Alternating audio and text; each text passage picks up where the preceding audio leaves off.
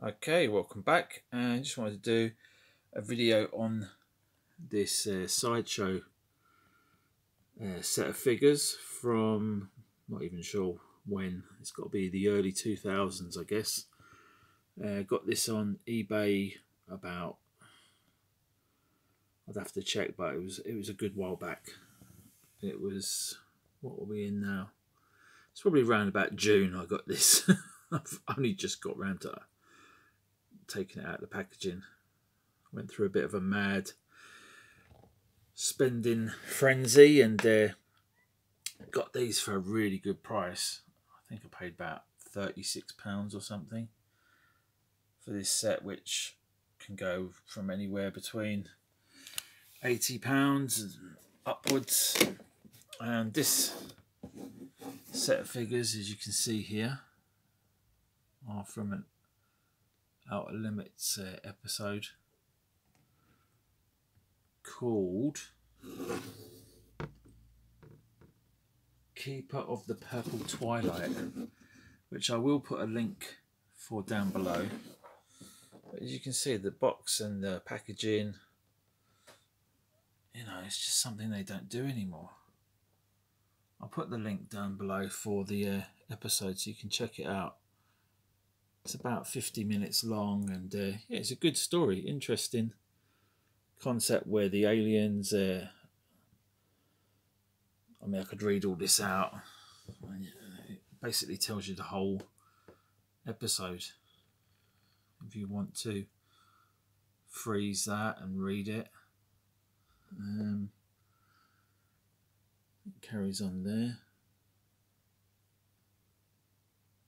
But, you know, in their summary, what they do is this alien race comes down. They help this scientist who's trying to solve an equation to get a power source better than atomic energy, and in return the alien wants to understand human emotions.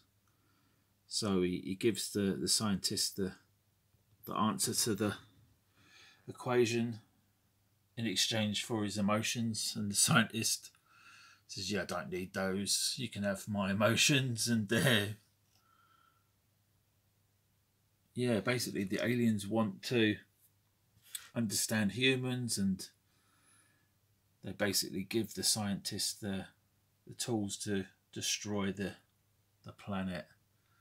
Disintegration ray device, which this gun thing is here. It can basically disrupt the magnetic field which holds all the atoms together and basically disintegrate whatever it's aimed at.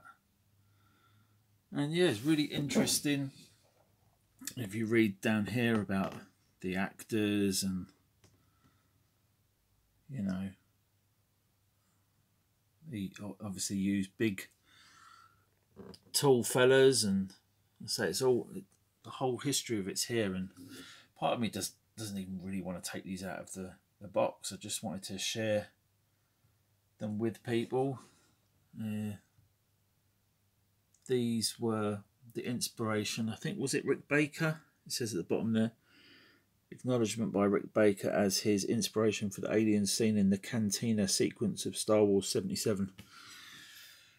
And you know, I've only seen this in black and white. It's never been colorized, but you can see they wear these velvet suits, and the butt head or the butt face aliens.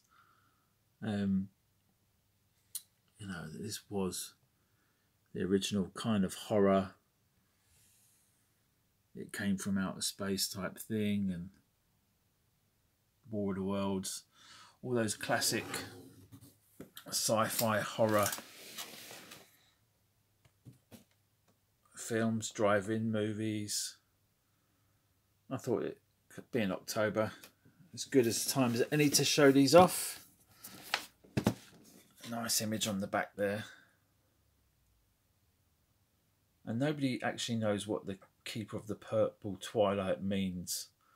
It was taken from a book, original, and then turned into a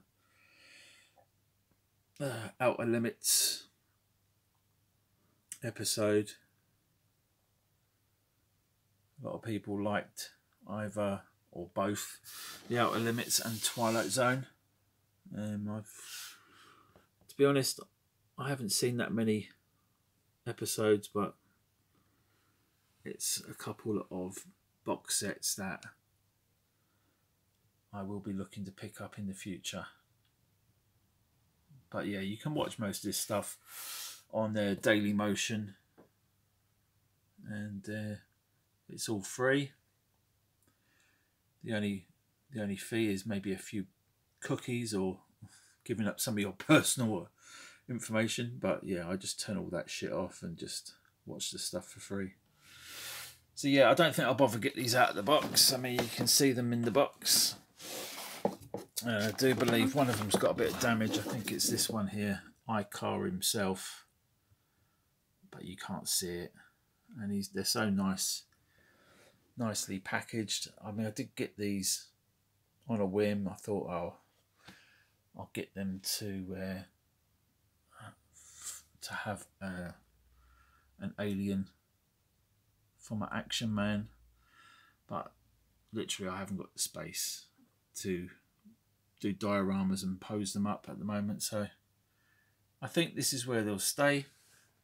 But yeah, it really is a shame Sideshow doesn't sort of do this sort of stuff anymore. The way they package it, even Sideshow Indian stuff, the way the box on the Raiders of the Lost Ark, the way it folds out and stuff, really nicely presented. And you know, with the prices of figures, especially Sideshow now, I don't think you're getting the sort of value for money that we once did, even though these are very dated figures, very basic bodies. But yeah, the attention to detail, you know, you've got the extra sculpting in the feet, the hands, basically a plain buck body, I think it's called underneath. But yeah, the head sculpts on these are great. And this is the soldier, and you can see who's got the brains in this operation. This is the scientist, and this is the foot soldier, basically. And there's 3 of these in the episode. Or yeah, the episode. There's the disintegrator gun, which is only seen for a little short period of near the end, and then it's destroyed. Sorry, spoilers. But yeah, cool little set. Thought be interesting to share.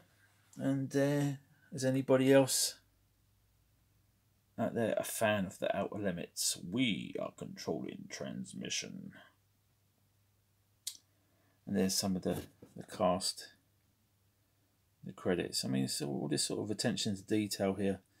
When it was first broadcast, written by, based on a teleplay by Stephen Lord. And you see you've got the cast there. Robert Webber as Ikar in human form. And you know, the story of this is really good. The idea is good. Didn't need major special effects or CGI back then. It was just a quick transition from this, and then it just done a quick wipe, and then he's human form. And the ideas there just sadly lacking these days, and being overcompensated by crappy CGI that nobody seems to enjoy. So yeah, and there's my alien. I fixed his head back on. So yeah, I might do a video on that soon. I've got the 40th Ultimate Edition Alien. So that one's from 2008. So yeah, I might do a little comparison.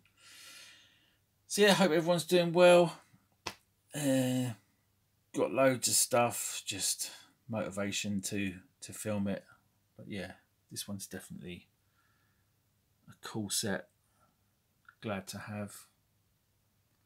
Whether I'll be able to display it, who knows. Anyway, thanks for watching. Take it easy. Bye-bye.